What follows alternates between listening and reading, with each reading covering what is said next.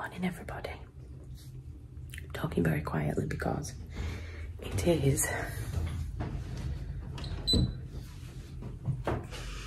5 or 6 in the morning and Tom's in bed. As you can guess by the title of this video, the reason that I'll go up at 5 o'clock is because I'm testing out the 5 AM club strategy.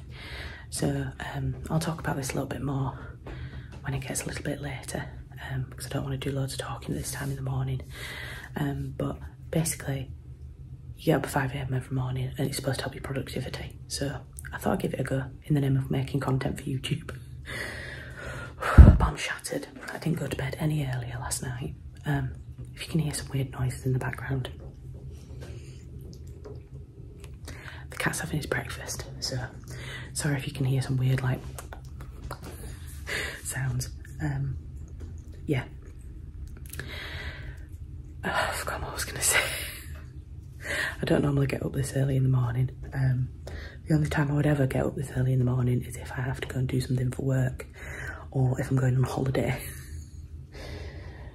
So we're going to do this. We're going to get up at 5 AM every morning for a week and we're going to see what it does to my productivity, if it helps and if I like it. I suspect I'm not going to like it, but we will see. Right, I need some coffee.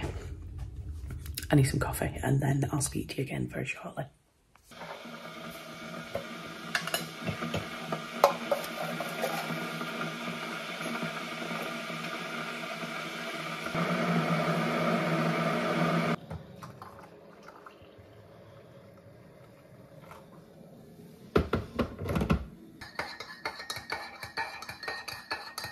Somebody's been a cheeky boy.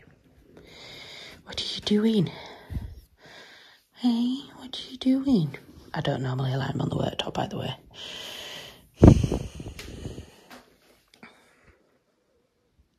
I know what he wants. So normally, while the kettle is boiling, I will pick him up and we'll sit both of us with our heads out of the door and I kind of cradle him in my arms and let him look out the window. But I don't want to do that at 5 o'clock in the morning. And I think he's a bit upset. You upset that you can't look out the window? Oh.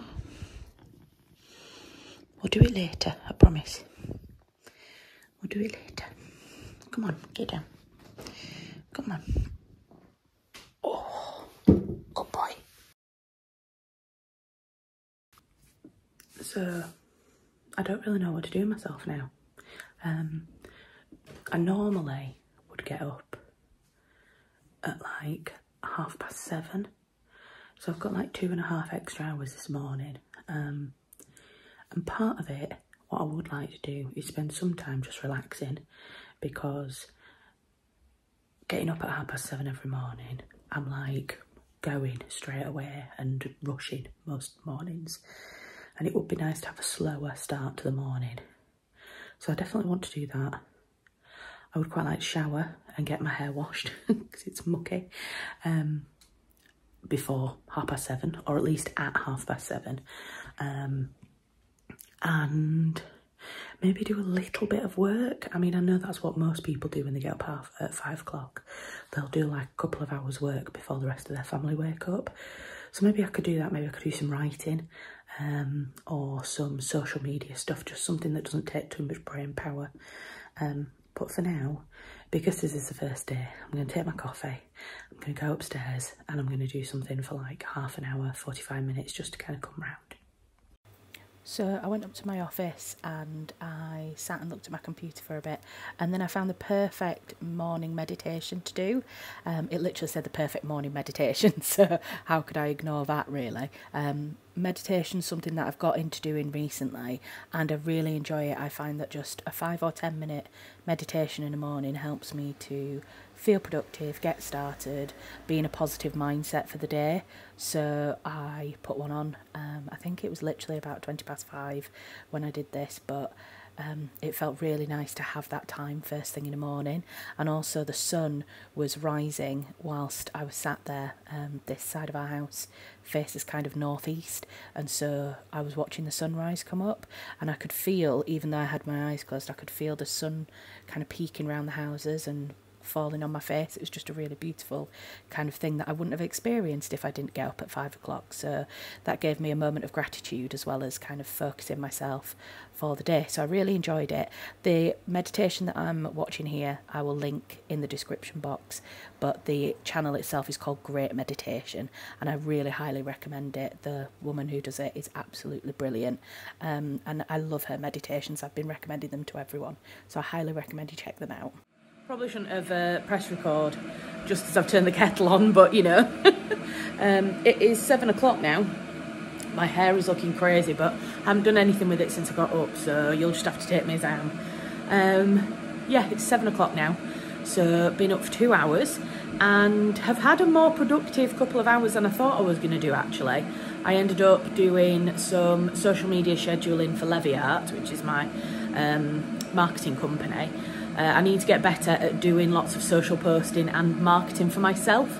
In the classic case of builders never building their own home, I'm so busy doing marketing and promotion and social media for all of my clients that very often my own social media platforms tend to suffer.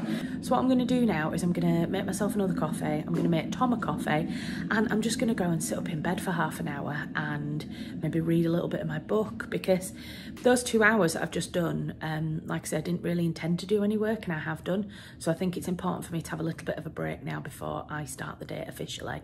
I think I'm going to read for about kind of half an hour, like I say, until 7:30, and then I might jump in the shower, and then Tom can get in the shower after me. It's going well so far, I have to say. Although we'll see how I feel this afternoon, because I wonder if starting like 5, 6, 7, 8, 9, like 4 hours early is going to be detrimental to my work productivity like later on in the day, but we'll have to wait and see. Right, it is now 8:18. And yeah, I am now back at my desk. It's been a little while since I last filmed, so about 7 o'clock I went and made coffee for Tom and myself. Went and read in bed for half an hour. That was really nice. I'm reading The Daylight Gate by Jeanette Winterson. It's about the Pendle Witches and the Pendle Witch Trials, which obviously, if you know, or if you come on one of my recent writing events, they were set in Pendle, and they were about kind of persecution and the fact that I believe that they weren't really witches. They were just kind of wise women, herbalists who were persecuted also because they were poor. And that's kind of the same story that Jeanette Winterson is telling in The Daylight Gate, but it's told from, but it's told from the perspective of Alice Nutter, which is one of the women who were accused. But what I didn't realise about Alice Nutter at the time was that she was actually quite a wealthy woman. She was actually a wealthy widow, so she would be quite interesting for my widow's book, but I'm not sure whether she's really elite enough. I think she's kind of one of these women who rose through the ranks because she made a fortune in dyeing, and in dyeing cloth in a particular like vibrant red colour. She might be good for another book that I had considered, which was like women who'd done well. So like women who went from being poor to like running businesses and then made their fortune kind of that way. So yeah, she probably would be quite good for that book, but who knows when I'm going to write that one, because after I've written this third book about widows, I am taking a break from non-fiction because I want to focus on fiction, script writing and children's stuff. So that will come at some point in the future. But anyway, the book itself, The Daylight Gate, is really interesting. It's a really easy read, so I'm really enjoying. I kind of romped through quite a good few pages on that. Then jumped in the shower, saw Tom off. He's just gone off with a colleague. He's working off-site today outside of Huddersfield. So yeah, and then like I say, made myself another coffee and I'm back at my desk. So I think, you know, I'm probably going to leave filming here for now, just because 8:30 is about the time that I would sit down at my desk anyway. So I'm back to kind of like where I would normally be in the morning. And also I don't want this to be a super long video. So I'll probably check in again this evening, kind of like 5 o'clock when I'm finishing work, just to check in and see how my kind of standard working day has been affected by getting up at 5 AM. You know, has it boosted my productivity and therefore I'm going to romp ahead all today? Or has it meant that by 5 o'clock I'm really, really tired? So I don't know how it's going to work, but I will check back in with you later on today and let you know kind of how it's gone and how I feel. Hello everyone, I've come to stand in the bedroom in front of the window in the hopes that I don't look quite as knackered as I feel, but I suspect looking at myself in the camera that I do look very tired. I am tired. It's now 5 o'clock and I've finished the day's work. I think, to be honest, after the first day, I'm not necessarily seeing a huge improvement in productivity. I didn't expect it to work after the first day, to be honest. But on a normal day where I would work later, I'm having to finish at 5 o'clock because I'm so exhausted. So I'll be really interested to see in the next couple of days if my kind of endurance lasts longer in the day, the more I get used to being up so early. I suspect it will, but we'll have to see. In terms of how I've got on throughout the day, I did find that the first part of the day from like kind of 8:30 until 11, really productive, like totally on fire, doing loads of stuff, got loads of emails sorted. And so that was really, really productive. And then I had a couple of hours kind of not off, but more relaxed over lunchtime because I'd obviously done that couple of hours at 5 o'clock in the morning. And then the afternoon, I was working on client work for like a full afternoon with a client. So I found it a little bit slower than the morning, but I still managed to get through all the work that I needed to do. Well, didn't get through everything, but that wasn't to do with being tired. That was to do with just issues with a website that I was trying to sort. But yeah, I managed to do obviously a full afternoon's worth of work. So first impressions at the moment is that I do quite like getting up early. I didn't mind it too much this morning once I was out of bed. That kind of getting up and out of bed at 5 o'clock in the morning was tough. But to be honest, once I was up, I quite liked it. So yeah, I'm going to go now. I'm going to go and see Tom. I'm going to go do some cross stitching and I'll catch up with you at 5 o'clock tomorrow morning.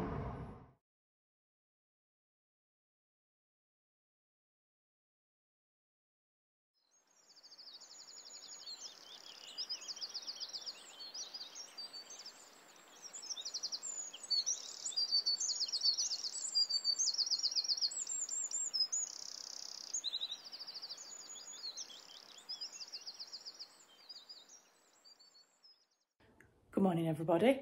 I'm sat up in bed and it's a bit of a weird one to start. I mean, I completely actually forgot to start the video at 5 o'clock this morning. I was surprisingly tired this morning. I was kind of expecting it to be a lot easier this morning, or not a lot easier, but like a little bit easier. I think because I went to bed early, so I was in bed and asleep by like 10 o'clock.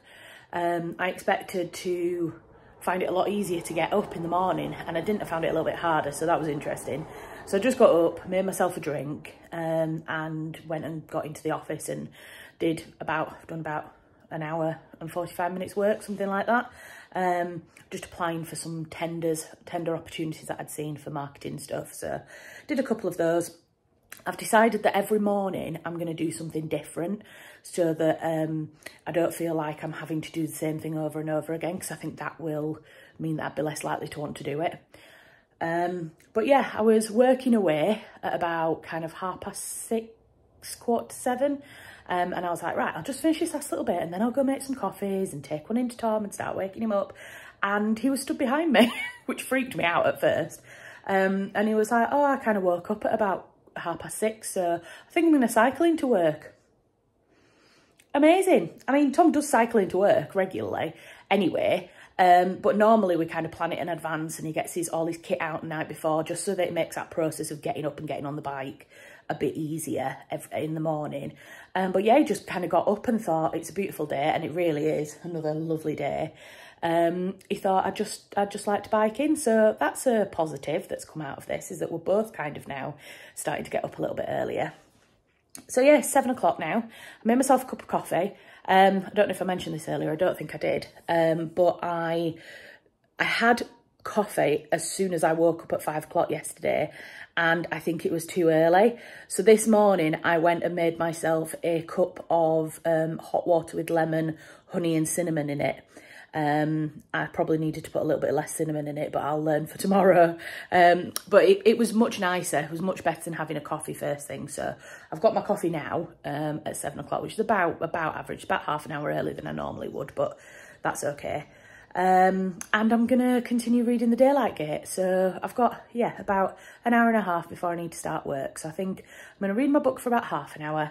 Then I'm going to go in the shower, finally wash my hair because it is hair washing day. And then I don't know what I'm going to do the rest of my morning. I might have a potter about, do a little bit of tidying. I don't want to work now until 8:30 because I've done my kind of 2 hours this morning. So I want a little bit of a break now. So yeah. So far, like I say, the hardest thing is definitely getting up. And then once I'm up, I seem to be kind of a lot better and a lot sprightlier. So, yeah.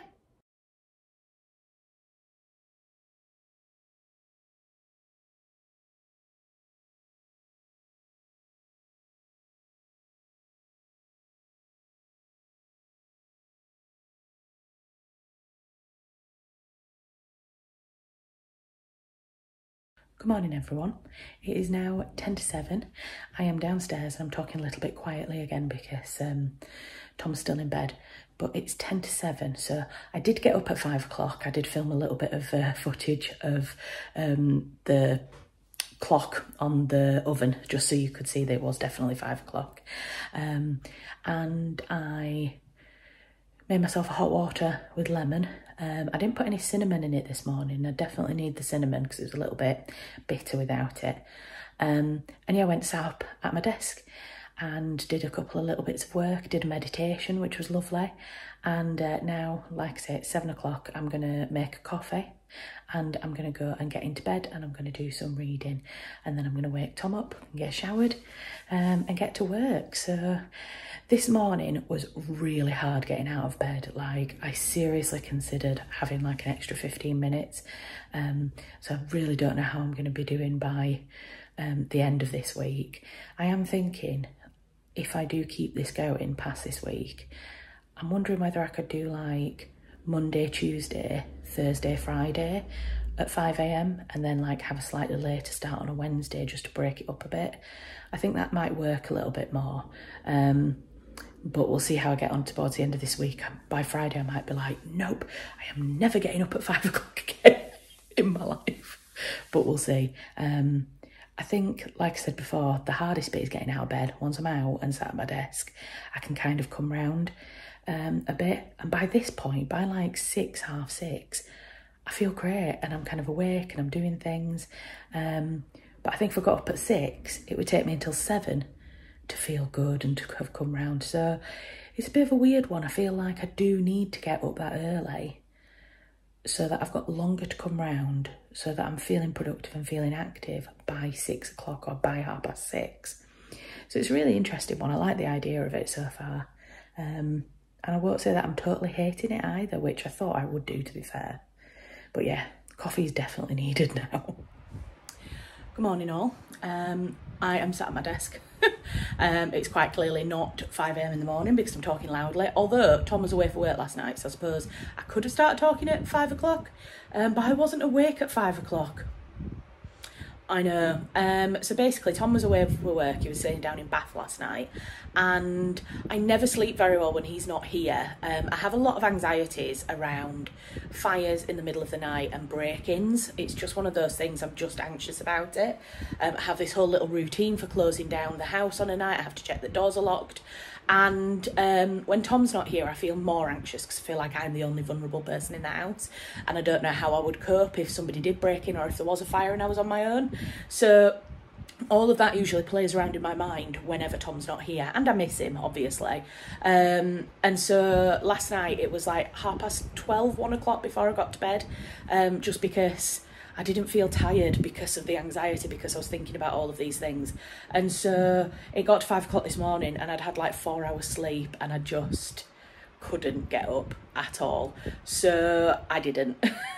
I got up at 7 instead and I've had a little bit of a chill morning. It is absolutely boiling hot, which is why I don't have a stitch of makeup on. I probably look a little bit sweaty and I'm sorry about that. I do also have the fan on in the background, so if you can hear hear that going, that's what it is. I've got that on just to try and keep myself a bit cool because it's going to be like 29 degrees today. And I was saying to Tom on the phone, I would, at the moment, at this stage, I would quite like to keep doing this, getting up early, but I think I might have like Wednesday off in the week. But anyway, I'm starting to talk about it now, and I said I wasn't going to do it until tomorrow, so I will catch back in with you tomorrow and we'll have a discussion about how I think this challenge has gone. And then on Friday morning, I didn't do any speaking to camera work again. I was really tired by Friday morning, so I just went to my desk at 5 o'clock and I did a bit of work. Again, just did a few different things that I'm trying to do a different task every morning so that it doesn't get too repetitive and too boring. But then I was interrupted by a fluffy cat who decided that he wanted to come and lay across my desk and receive lots of cuddles and snuggles. So who can resist that face when he comes for a little snuggle? Although he does have a penchant for sitting on my keyboard. So he always seems to try and find the keyboard to sit on, so I have to kind of try and whisk that away before he sits on it. But he's very cute. Although when he's had enough, he does bite me to say that he's had enough. So, you know, I take the good with the bad. And yeah, when I'd finished that, I went and did some reading in bed again. That's become a really lovely kind of morning thing that I've done all this week, and I've really enjoyed it. And then after that, I just completed the daily routine and got to work. Right, so it's now the following Monday after I did my getting up at 5 a.m. every morning week, and I thought I'd come and have a chat properly about it because I didn't really get a chance to talk much during the week because it was 5 a.m. I didn't want to disturb my neighbour, I didn't want to disturb Tom, and also there's only so many times you can say, I'm getting up now and I'm making a coffee and I'm going to go sit at my desk, and I just felt like I was repeating myself. I mean, I've been editing the video down this morning and I've edited out a couple of repetitions and I still feel like I talk too much on it about the fact that I'm just making a cup of coffee.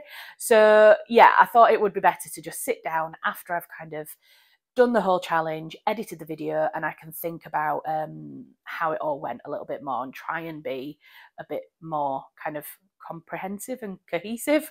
So what did I think of the challenge? I actually really enjoyed doing something a little bit new and trying out a kind of a challenge type video. I really enjoyed that, and I hope you've enjoyed watching it as well. If you've watched it up till now, then thank you very much. I'll try and keep this quite short. I think for me, I do think it increased my productivity in a certain way. So I think the act of getting up at 5 o'clock every morning was hard for me in terms of just literally getting out of bed. But then once I was up, I kind of felt okay. And when I sat down at my desk at 5 o'clock, I found that I was naturally going to do some work. I sat down at my desk because I didn't really have anywhere else to sit. I didn't want to sit downstairs and put the telly on and just sit on the couch. And I didn't want to come back to bed with my coffee because I felt like I might fall asleep if I got back into bed. So the natural place to go was to go and sit at my desk. And I hadn't intended to start proper work, but I found myself naturally thinking, oh, well, I'll just do a little bit of social media and I'll just do a couple of emails. And so naturally, I found myself doing work in that kind of hour to 2 hours from 5 till 7 o'clock.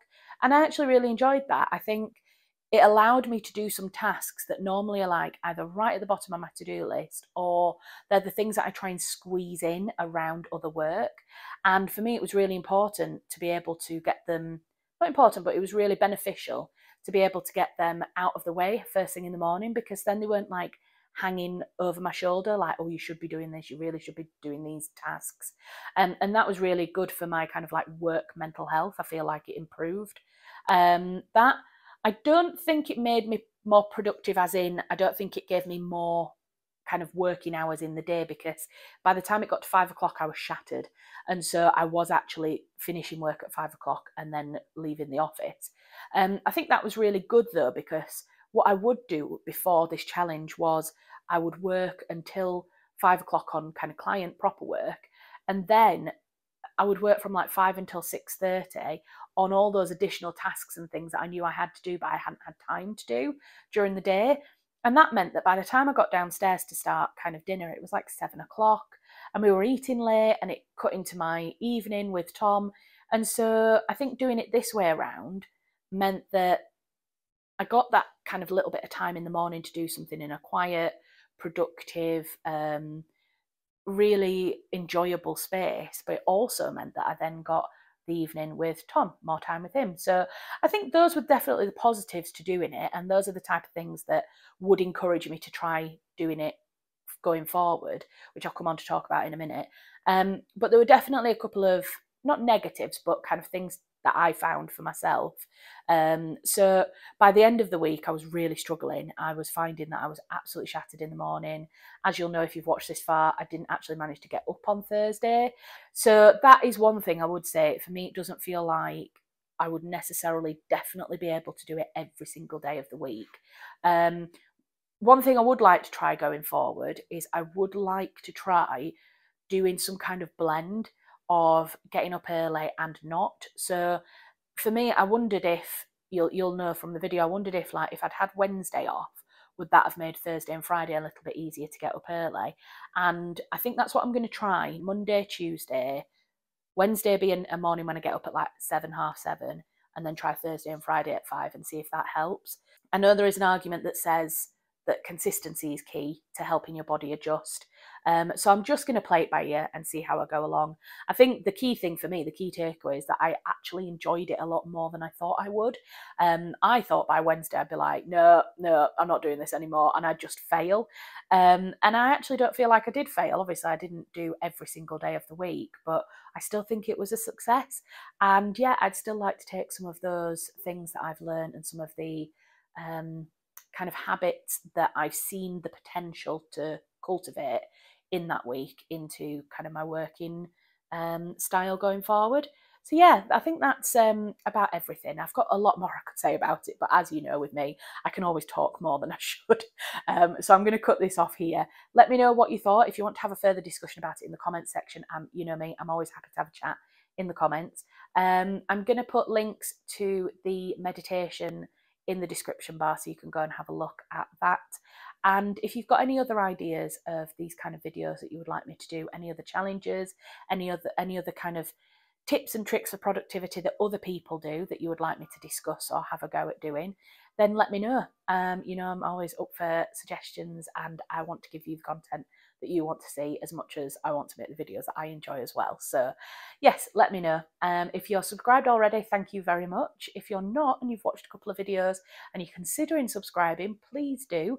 You can hit the notification bell if you want to be notified every time a new video comes out. I publish every Monday evening. So yeah, thank you very much in advance if you do decide to become a subscriber. And if you really like what I do, you can join me on Patreon and become a patron of my videos.